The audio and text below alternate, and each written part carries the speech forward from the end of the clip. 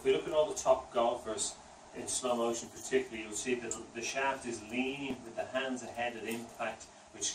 compresses the golf ball, and that's how you get a lot of power. The amateur golfer tends to get into an impact position which they've already unloaded the golf club, and the club head is actually passing the hands at impact, which creates a top or a very thin hit golf shot. So if you want to get more power, and you're also unfortunately increasing the loft, to get more power we need to get those hands ahead at impact.